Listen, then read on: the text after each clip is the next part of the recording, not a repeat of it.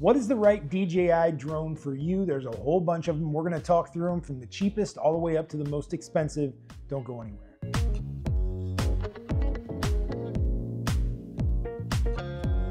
Hey everybody, thank you for stopping by. If you don't know me, I am one of the owners of a company called Aerial Influence. We focus on selling drones to like police and fire departments, mostly enterprise drones, things for search and rescue, inspection work, that kind of thing. But we can sell all of the drones that we're going to talk about here today. So if you're interested, make sure to reach out to us. You see the phone number and the email address. It's also down in the description below. But let's get started talking about all these great DJI drones. I'm going to start out by talking about one of the most fun drones on the market today. That is the DJI Avata. It is a really remarkable little drone. It can be used to rip around outside, going between trees, going between obstacles. It is a fast little drone. With this drone, you have to wear FPV goggles. So that takes a little bit of getting used to for some people, but once you're in it, you are absolutely going to love it. The other great thing about it is it has something called the motion controller. Now, this is a remote that is unlike your typical remote control with your left and right thumbsticks. You don't have that. This is a one-handed remote. If you want to go up, you point the remote up. If you want to go down, you point it down. You want to turn, you tilt your wrist. It is a really fun drone to use, and at under $1,600, it is in a relatively comfortable price point for people that are looking to get into drones. Now, I should mention that all the drones we're talking about today are remote ID compliant, so you're not going to have to add on a module, nothing like that. The package I'm talking about for the Avata includes the Integra goggles, so you do not need to hook the goggles up to a phone or anything like that to get your remote ID compliance. Now, why do I love this drone? Well, one, the FPV goggles really make you feel like you're right in it. Like you can squeeze through gaps, so go through things like windows, going through doors. It makes it a lot easier to fly in close quarters. The other thing I love are the prop guards. If you hit a wall, it's not gonna just like flip over. It's gonna actually bounce. It'll bounce off the wall. Now, if you hit it hard enough and it does fall, another great feature is it actually has turtle mode. So it'll take the drone upside down, run two of its props, flip it right back up, and you can take off again. So really, really a cool little drone. And like I said, for less than $1,600, you're getting the goggles, you're getting the motion controller, you're getting the drone itself. You're gonna end up with 3 batteries and a multi-charger for that price. Now, I should also mention that the Avata has a relatively low flight time at 18 minutes, whereas the rest of the drones we're talking about today are gonna be anywhere between 35 and 45 minutes of stated flight time. This one is at 18 minutes. So you're not gonna get as much time in the air with the Avata, but still a great little drone, and I don't think anybody is gonna be unhappy with this purchase. Sticking in the same size range and in the same price range is the DJI Mini 4 Pro. Now, this is a more standard flying drone than the Avata, but still a drone that you're able to get into tight spaces, that you can fly through rooms. Now, like I said, the Mini 4 Pro is similar in size to the Avata. It can still fit through tight spaces, but if you're gonna be flying it indoors, we tell you to put prop guards on it. Those prop guards make it really, really big, so make it twice the size of the Avata at least. But the Mini 4 Pro is a great starter drone at less than $1,200. That's with the Fly More kit, so you're getting 3 batteries, you're getting a smart controller with the screen built in. It really is a great deal. It's got a great 4K camera on it. It'll shoot true vertical video, so the actual gimbal will turn on its side, so it's shooting real high resolution 4K vertical video. It'll do things like active track. It has master shots. It's got obstacle avoidance. That 4K camera that I talked about also shoots 48 megapixel stills. And for less than $1,200, the package includes that smart controller with the screen built in as well. So that's a really nice thing where you don't have to hook your phone up to it. You don't have to fumble around with any cables or anything. You're literally just taking the remote out, hitting start, and going from there. So we recommend this drone for lots of people, but people starting out specifically. We also recommend it for people that are buying some of the bigger, more expensive drones, that are in the tens of thousands of dollars, and they just want something to practice on. Because all of these drones fly the same in terms of their stick movements. So it makes the DJI Mini 4 Pro a great pick if you're just starting out or if you're just gonna be doing some drone training. Now, I should also mention that the Mini 3 Pro is out there. If you don't mind not having the absolute latest technology, you're gonna get that cheaper. And the Mini 2 SE is out there too, I believe, and you're really gonna get a good deal on that. Taking the next step up is the DJI Air 3. 3. Now this one's coming in at under $1,600 as well. That's with the smart controller, that's with 3 batteries. You get the whole package there for under $1,600. And so far, all of our drones have been less than $1,600. Now this drone's gonna be a little faster than the Mini 4. It is gonna be able to take higher winds than the Mini 4. But the big thing is that it has 2 cameras to it. So it has got a wide angle camera and it has a telephoto zoom camera. And that's great because if you know when you're using digital zoom only, when you're just zooming in with that sensor, everything is going to get more pixelated. So the further you zoom, the worse the image is going to look. But because this drone has 2 cameras on it, the zoom is going to be better because you're going to get more of the pure optical image and it not being completely zoomed in on that one lens. You're also getting obstacle avoidance on this drone. You're also getting that flight time of around 45 minutes. Now, I would say that the Mini 4 Pro, which we just talked about, is more for like social media. So if you're just using it for social media, I think the Mini 4 Pro is going to be absolutely fine for you.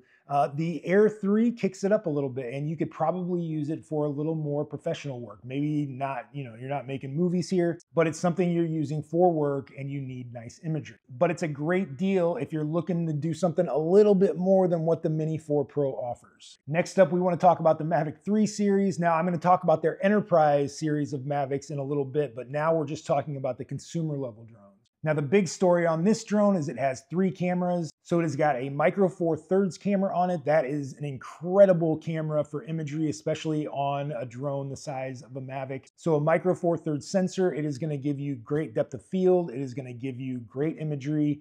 So that's a huge plus for this drone. It also has 2 telephoto lenses on it as well. So again, you're going to get lots of zoom range and it is going to be high quality zoom. You're also going to get better wind resistance with this than you would with the Mavic Air 3, around the similar flight time in the 40 to 45 minute range. The main Mavic 3 Pro Fly More combo is around $3,900. So the price has significantly gone up, but so has your image quality. Now there are a couple different variations on this drone. You're going to get a cheaper version. It's the Mavic 3 Classic. That's only going to have 1 lens on it. It's going to have that micro four thirds lens on it. So really great image quality still, but you lose those 2 telephoto zoom. Then you've got the Mavic 3 Pro Cinema Bundle. This is really the same drone, but you've got a built-in SSD. You can record in really high quality video, and it's going to add a lot to the price. So if you are serious about filmmaking, this could be a great drone for you, the cinema version. But speaking of Pro, we got to talk about the Mavic's big brother, which is the Inspire 3. Now this drone, I believe, falls on the consumer side, even though it is used mostly for work. So you would think it would be on the enterprise side. But this drone is absolutely amazing. It looks like it's something out of some futuristic movie, but it is a real tool in the filmmaking world. It's awesome because it has those legs that come up, so you've got 360 degrees that gimbal can move. And you've also got the plus of the fact that it has an FPV camera on the front of it. And what does that mean? Well, couple things. One, if your gimbal were to go out for some reason, you still got that FPV camera on the drone that is going to get you back home. The other great reason to have it is because you can use 2 remotes with this drone. It features the awesome DJI RC Plus remote. It is big, it is beefy, but it is an incredible remote control where you can actually use 2 of them to fly this drone. One person can fly the drone using the FPV camera while the other person controls the camera. So they don't have to worry about the flying. They are literally just controlling that gimbal. It's got an 8K sensor on it. So again, you're talking about amazing imagery, but all of this comes with a price tag. You're looking at around $16,500 for the drone without a camera on it. But once you add all the extras, you're looking at $20,000 plus. So far, that's the biggest, most expensive drone we talked about. But now we want to switch to the enterprise drones. So these are drones that are used for work. So like search and rescue for police and fire departments, inspection work, all sorts of different things. Now we talked about the Mavic series earlier, but now we want to talk about the DJI Mavic 3 Enterprise series. There are 3 different versions of this drone. One is the Mavic 3 Enterprise, one is the Mavic 3 Thermal, and the other is the Mavic 3 Multispectral. We'll start with the Mavic 3 Enterprise. This drone has that big micro four thirds sensor that we talked about earlier, and this drone is really built for mapping. It's got a mechanical shutter on it, which is important for mapping because you're not going to get a bunch of blurry shots as you're flying along. And it really is the drone that kind of replaced the Phantom 4 RTK as the go-to mapping drone.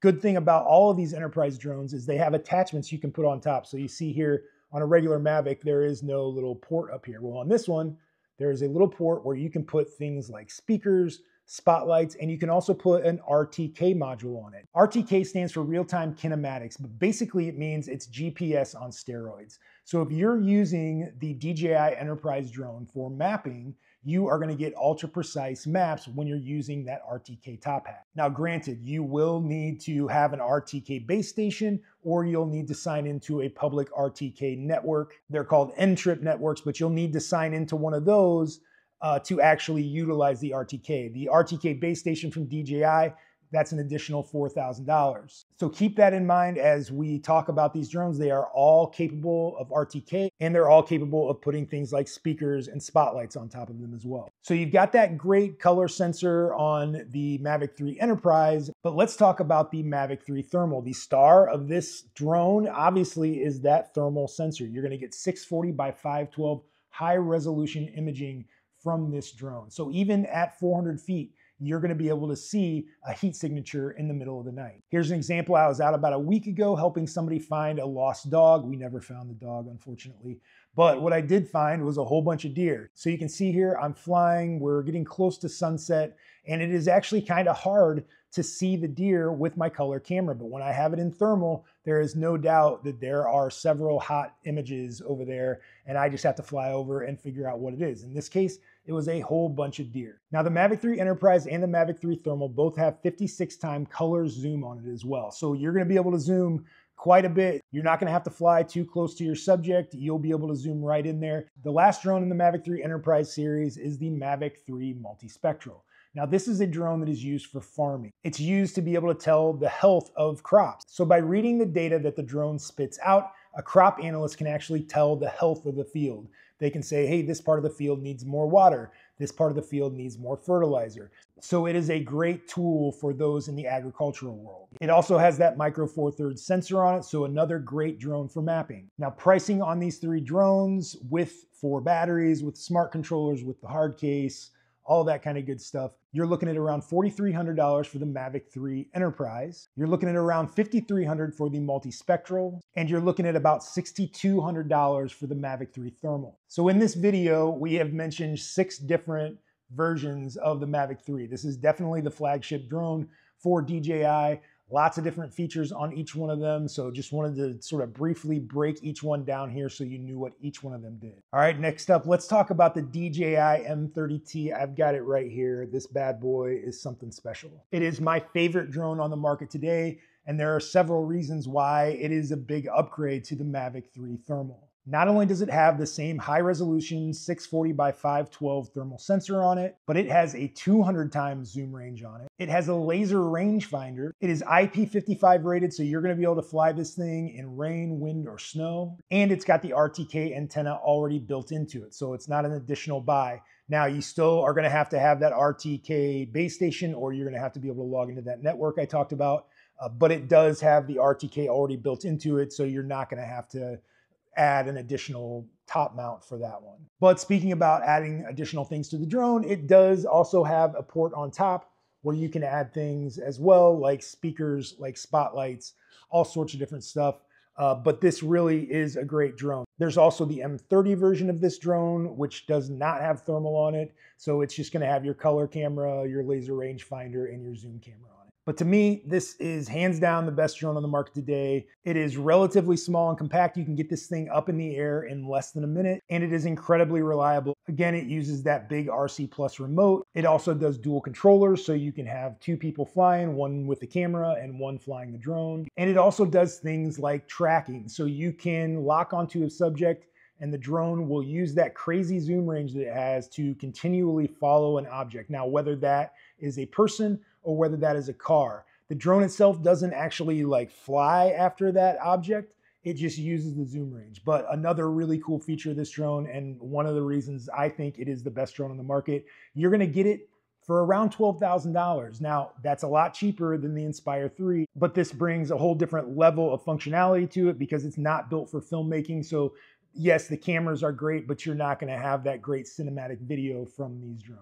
All right, last but not least is the DJI M350. This is the big brother to the M30 series, probably twice as big as the M30 and the M30T, and has a lot of the same functionality. One of the gimbals that you can buy for this is the H20T. It's basically identical to the camera on the DJI M30T that we just talked about. But what makes this drone special is it's more adaptable. You can put a camera on top of it if you want. You can put two cameras on the bottom. So say you wanted a thermal in one spot, a zoom in another spot, and a LiDAR in another spot. You could have all three of those cameras going at the same time. And it's nice because if DJI comes out with another gimbal in the near future, you can always upgrade. The downside of something like the M350 is it's big, it's bulky, it's gonna take you a few minutes to set it up. You gotta put the legs in, you gotta put the arms, blah, blah, blah. It's gonna take you a little bit longer. But it's great because it also has RTK built into it, so you're not gonna have any issues there. And it is also IP55 rated. So a lot of similarities to the M30 series, but it's got that adaptability where you can change gimbals if you really need to. So I know that was a brief overview, but we get people all the time asking like what drones they should start with. Do they want to spend thousands of dollars on a drone, or do they want to keep it relatively cheap? Well, this was our attempt to sort of walk you through what all is out there. If you've got questions about any of these drones, make sure you reach out to us. We'd love to talk to you. We've flown all these drones, we sell all these drones, and we'd love to tell you more about them. If you like this video, make sure you hit like and subscribe. We work really hard to make these videos, so make sure you support us in that way. We appreciate you stopping by, and we'll see you next time.